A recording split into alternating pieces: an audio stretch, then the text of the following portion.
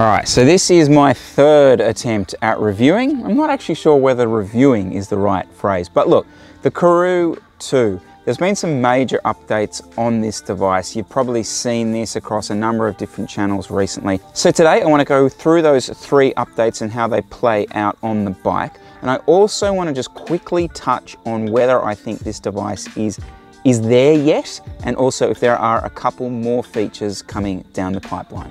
All right, let's talk about the Karoo 2 again. Standard YouTube disclaimer time. I don't even know why people bother doing this stuff. But anyway, I have no affiliation to Hammerhead, Karoo 2. They have no partnership with the team, no potential partnership with the team. This is just my experience with this device. I purchased this 6 months ago, etc., etc., etc., blah, blah, blah. The first feature we have to talk about is the updates to the user interface. This is dramatic. Okay, so the way this plays out on the road that is really beneficial is you're in a standard bike computer scenario where you're using, you're recording data, you've got your heart rate, you're doing your usual kind of things along, and you want to change some settings.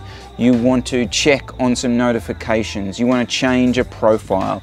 That is now far more achievable through a swipe down and a move through that user interface. The way I use this, and I love this, okay, is I might put on a profile for the gravel bike, which will have directions, will have the map, and just some generic kind of fun stuff to look at really when it boils down to it. And I might have that on for an hour. Basically, it'll be my ride to where I might do my intervals.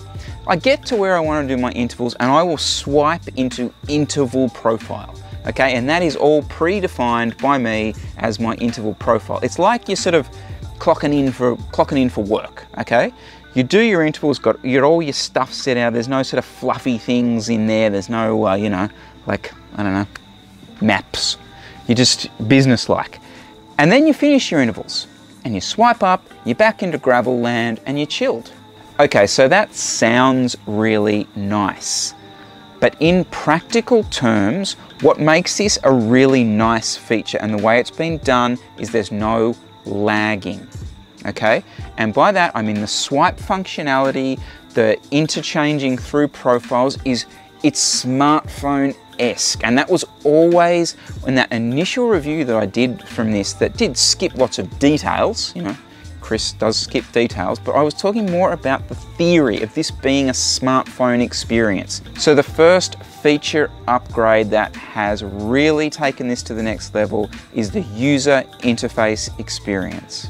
The second big feature is not particularly one feature, it's the way this is now approaching training. The lap feature now is very, very detailed. Your lap review feature is very detailed. So you get a lovely list of laps that you have done and you can scroll through your normalized powers, your heart rates, your average speeds, all this kind of stuff. Being able to review this stuff in one neat place was always the one thing an SRM PCA did really well. That interval feature allowed you to review your intervals while you're out there on the bike. And the way they have now updated this is leaning much closer into the way SRM are doing that. The other thing they have added that does massively help its training sort of potential is the dashboard. So obviously you can still upload to Strava and that kind of thing. No today's plan direct upload, there is a Training Peaks upload, but what Hammerhead have done is actually improved their own dashboard, and it's really actually now quite a valuable little training tool. If you don't want to go down the today's plan or the Training Peaks route, but you do want some more detail, you do want some more training detail than just the stuff that Strava will give you, it's not a bad option. So for me, I legitimately think this is a useful training tool as of April 2022. It was not the case 6 months ago, but the additions to the data, the lap review, the dashboard have made this a useful training tool. Now the third feature, which I can find no literature, no data, no information on in any of the build updates, but as I sit here in front of you today in April 2022, the screen is better.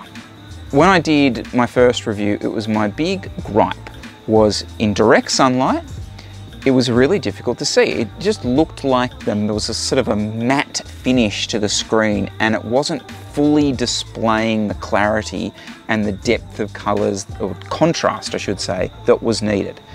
That is not the case. I have had some blasting sunny days down here, and the screen is really, really visible. It's a win for me. So the screen is the third update, quote unquote, that I'm getting behind.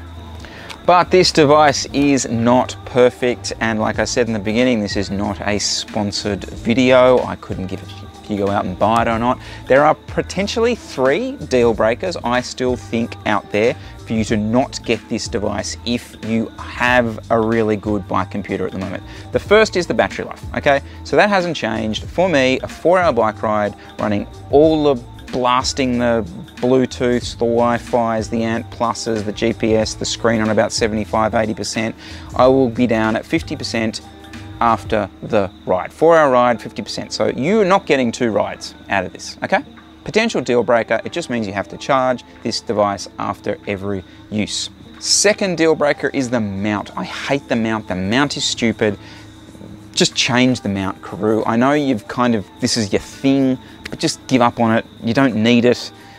It's just, I use the proprietary, their proper mount on the gravel bike.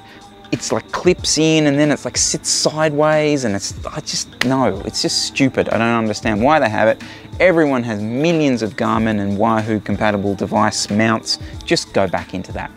And the last deal breaker, this is potentially a little bit boutique, but the lap button is in a really annoying place. The bottom left, you find yourself sort of, do you use your left hand to press this, and then you've got to kind of press it? And here's the thing, if you press the button really hard, what it does is it clips the actual device out of its setting, because it's an anti-clockwise mount system. So if you press it really hard, it actually undoes the bike computer from the mount. So I would prefer that remapped to potentially even the other side, so you can get a good press on it and not be threatening to actually pop the device off. So for me, that third deal breaker is just the annoying lap button location.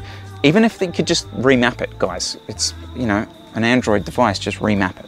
So there you have it, guys, my third attempt at reviewing this. Look, I stand by the 2 other attempts that I've done to talk about this device, and I'll link them below, especially that first one, because what I was trying to say in that first video is that this is a device that's approaching the bike computer from a completely different route. You know, this is not ideally being connected to your smartphone. This is your smartphone.